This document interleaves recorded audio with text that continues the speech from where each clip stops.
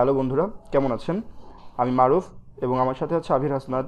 এবং আমরা আপনাদের মাঝখানে একটি কোর্স নিয়ে হাজির হয়েছি। এই কোর্সটির নাম হচ্ছে C++ এসেনশিয়াল ট্রেনিং কোর্স। এই পুরো কোর্সটিতে আমরা যা যা শিখবো তা হচ্ছে C++ বেসিক থেকে শুরু করে অ্যাডভান্স লেভেলের কিছু টপিক আমরা এখানে কভার করার চেষ্টা করব। আমাদের এই কোর্সের মধ্যে যে টিউটোরিয়ালগুলো আছে সেগুলো ফলো করার জন্য আপনাকে যা করতে হবে বা যা জানতে হবে তার মধ্যে প্রথমেই হচ্ছে কম্পাইলার। তো কম্পাইলার সম্পর্কে আমরা এখন কিছু জানবো, যে আসলে কম্পাইলার আমাদের কী কাজে লাগে এবং আমরা কম্পাইলারটা কেন ব্যবহার করি।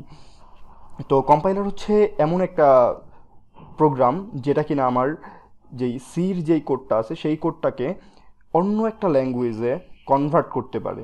তো এখানে কথা আসে যে অন্য আমরা যখন C++-এর কোড রান করাবো, সেটা সে কেন অন্য ল্যাঙ্গুয়েজে কনভার্ট করবে? C++ নিজেই C++-এর কোড রান করাবে। আসলে C++-এর যেই কোডটা আমরা লিখি, C++-এ আমরা যে কোডটা লিখি, অথবা সাপোজ C++-এ না আপনি পাইথনে একটা কোড লিখলেন অথবা সিতে আপনার একটা কোড লিখলেন, তো সেটা কিভাবে রান করে সেটা কিন্তু সরাসরি ওই কোডটা ওই কম্পাইলার থেকে রান, ওই আপনার যে আইডিটা সেই আইডি থেকে রান হয়ে যায় না। সেই কোডটা রান হওয়ার জন্য প্রথমে সেটা কম্পাইলারের কাছে যায়। কম্পাইলারের কাছে যখন যায়, কম্পাইলার করে কি, সেটাকে মেশিন ল্যাঙ্গুয়েজে কনভার্ট করে। মেশিন ল্যাঙ্গুয়েজে কনভার্ট করে এই কারণে যে কম্পিউটার অনলি মেশিন ল্যাঙ্গুয়েজ ছাড়া অন্য কোনো ল্যাঙ্গুয়েজ বুঝতে পারে না। আর মেশিন ল্যাঙ্গুয়েজ লেখা হয় হচ্ছে অনলি 0 এবং 1 দ্বারা। 0 এবং 1 ছাড়া মেশিন ল্যাঙ্গুয়েজে অন্য কোনো ধরনের কিওয়ার্ড বা অন্য কোনো ধরনের কি থাকে না। তো এখানে দেখুন, একটা মেশিন ল্যাঙ্গুয়েজের আমরা একটা কোড দেখি। এই যে এখানে একটা কোড দেখতে পাচ্ছেন, এটা হচ্ছে একটা মেশিন ল্যাঙ্গুয়েজের কোড।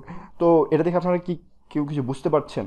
কিছু বুঝতে পারার কথা না, কারণ এই কোডটা হচ্ছে শুধুমাত্র 0 0 1 0 1 এগুলো দিয়ে লেখা হয়েছে।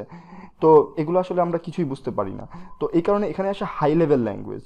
তো হাই লেভেল ল্যাঙ্গুয়েজ কোনগুলো? সেটা হচ্ছে C++ ল্যাঙ্গুয়েজ। তো C++ ল্যাঙ্গুয়েজের একটা কোড দেখি, এই কোডটি।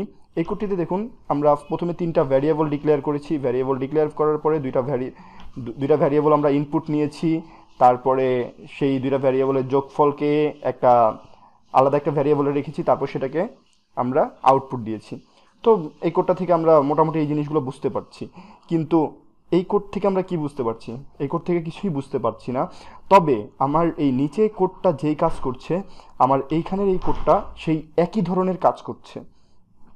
তো একই ধরনের কাজ করছে, কিন্তু আমরা এই কোডটা বুঝতে পারছি না। তো এখানে কম্পাইলার, আমরা যখন এই কোডটা লিখি C++-এ, তখন কম্পাইলার কি করে?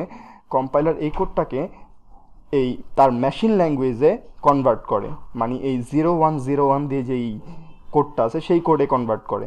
C++ যে আমরা কোডটা লিখছি সেই কোডটাকে সে মেশিন ল্যাঙ্গুয়েজে কনভার্ট করছে, এবং মেশিন ল্যাঙ্গুয়েজে কনভার্ট করে সেই কোডটাকে সে কম্পিউটারকে দিচ্ছে। তখন সে কম্পিউটার আমাদের সেই কোডটাকে রান করিয়ে আমাদেরকে একটা আউটপুট দেখাচ্ছে। তো এভাবে আসলে আমরা ডিরেক্টলি আমাদের C++-এর কোড কাজ করছে না, সেটা কম্পাইলারের মাধ্যমে কাজ করছে। তো এখানে আমাদের কম্পাইলারের প্রয়োজন হয়। কম্পাইলারটা আসলে আমাদের এই C++ আর মেশিন ল্যাঙ্গুয়েজ এই দুইটার মাধ্যম হিসেবে কাজ করে। আপাতত কম্পাইলার সম্পর্কে আমাদের এতটুকু জানলেই চলবে, এবং আশা করি আপনারা কম্পাইলার সম্পর্কে মোটামুটি বুঝতে পারছেন। তারপরেও যদি আপনাদের কম্পাইলার সম্পর্কে আরও কোনো কোশ্চেন থেকে থাকে, তাহলে অবশ্যই আমাদের কমেন্ট সেকশনে আপনারা কমেন্ট করবেন এবং আমরা চেষ্টা করব তার উত্তর দেওয়ার। এবং আপনারা যারা এখনও আইডি মানে কোড ব্লকস সেট আপ করতে পারেননি, আমরা এই পুরো কোর্সে যতগুলো কোড করব সব আমরা কোড ব্লকসে করব।